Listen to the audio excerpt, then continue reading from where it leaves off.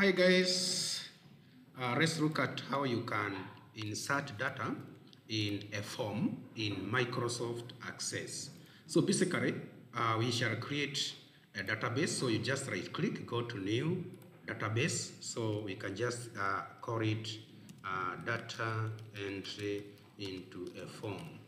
Then we open our database. So here we start by creating a table. There is no way you can insert data using a form if you don't have a table. So we create a simple table. Just go to create table design. Here we can have the admission number of the student. We can have the student name. We can have a student form.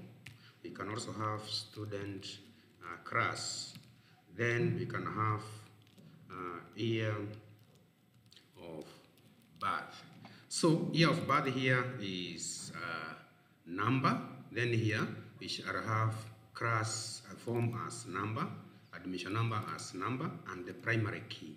Remember the primary key here is a field that doesn't accept duplicates. So here again, allow me to just insert something like current year, that is current year.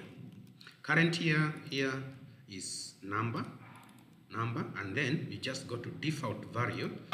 Here, this is the automatic value that will be entered for new fields. It is 2024. So I save my table as students, details, like that. So once I do that, the next thing is to create a form. So I close this one. You can see my tables are blank or empty. So I again go to create up here. I want to insert in using a form. So I can opt to use a form wizard. So here in this dialog box, these arrows are to send everything to your right hand side. So again, I click on next. Here, I want it to be either columnar, it's in column form, or tabular. Columnar is good when you want to capture single records, individual records. But tabular is when you want to capture that is data at once. So I use columnar. My form is called student details form. I can just call it form 1. I click on OK. So guys, this is my form. You can edit it as you wish. Like for example, I can right click, go to design view, then highlight this, then I just give them black color and also increase the font size to 14, bold, and then right align. Again, I can work on this one, do the same like that, so that they can be vivid. Then cross this one. Again, I can just try to make this one something nice, something attractive. So can just take it up to that point. Then these ones you can just make them to equal each other like that, just to be smart like that. So I just want to design that form like that. Again, on the same note, if I save this one, save. On the other hand, you can also edit this one just to make it centered. This one, like that. Then I can delete this form 1 and put some space just to make my form have a clear finish. Then after doing that, save, go home, click on view. Now, to enter data here, I just need now to type. Like for example, my first admission number is 700. You tab. The first guy here is Dennis Wero. Tab. Form 1. Tab. Node. Tab. Year of birth, let's say 2000. Then down here, guys, down here, there are these buttons. This one is next record. This is add new. So blank. You click again, go here, 7002. That is my next number. This is Joyce, Joyce Chebet. A tab, form 1. Let's say class South.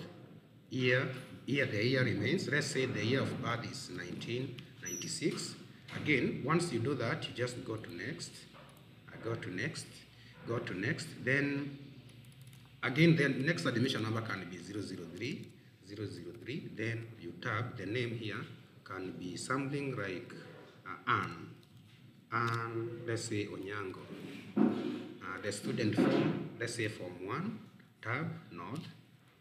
For the year, you just ignore. Let's say the year of birth is 2001, 2001, 2001. Then you just go to add new, like that. Again, there are some guys who can opt to add some buttons here. So just go to design view, then go to this button. You see this button here? This button here, this one, XXX, just click on it, then just draw here.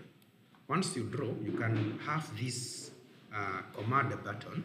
So you just go to, you can, for example, click on, go to next record, next. Here you click on text, finish. You see now you have that button. Again, you repeat like that. You draw that one, you go to previous, next, text, next, finish. You can include the add new button here, add a new button. So you just go to record operations, add new, next. Here always click on text, next, finish.